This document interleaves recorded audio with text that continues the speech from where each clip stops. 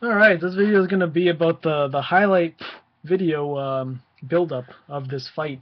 This is a video response to freaking Yaya88, who decided what a good idea to make a video completely on the build-up, because the build-up is what made everyone want to buy this pay-per-view.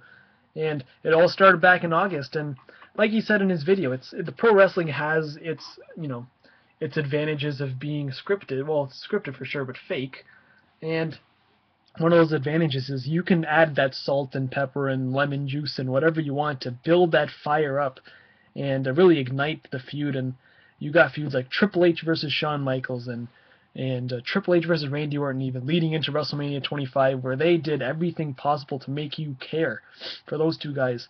And they have the power to do that. They can have Triple H break into Randy Orton's house. They can have Randy Orton beat up Triple H's wife, and it all leads to one big match. And unfortunately, that match wasn't as good. But comparing that to this fight here, uh, the two mutual hatreds between the guys, that was all bad grammar I just put out there. But the two guys hate each other. It all started, but it's up to them, you know, to build their own thing. Cormier was the guy who kind of, that one thing happened, he kind of took it easy. He kind of took shots here and there, but they stayed away from each other. Whatever they said was on a news thing and here and there, but there's so many news outlets, and it's so hard for one thing to go so viral where everyone will see it. I know that fight that they had in August was one of those things where everyone saw it, but the guys kind of, there's a TV station in Canada. They had both the guys there on satellites, and they were kind of talking trash back and forth. There's another thing just after the fight happened. They're kind of in the same building, but they're kind of on two separate ends of the building.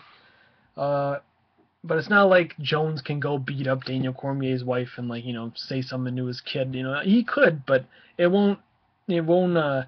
He'll come off as very classless, very this, very that. But really, it's just to build a fight, and the best way is to just take every cheap shot you can get and make it as personal as you can get. And I think once you do that, and I think CM Punk knows this too. He knows what sells, and he knows what'll make people buy his fight.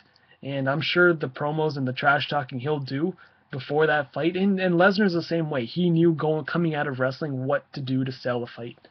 Lesnar had the charisma, he had the spunk, if you want to call it that, and look at them. Look at Punk's fight has been talked about, everywhere.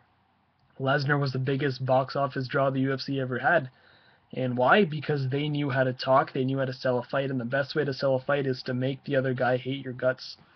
And this fight's a perfect example. Chael Sonnen versus Anderson Silva is another good example. You knew the two didn't like each other. Chael Sonnen took every shot he could at Silva. It led to a great fight, and unfortunately, Chael got his ass kicked every single time. But at the end of the day, it's the box office that matters, and this fight definitely had that. But then the fight itself was fine. I didn't mind it at all. But that's all. I'll see you guys in the next video.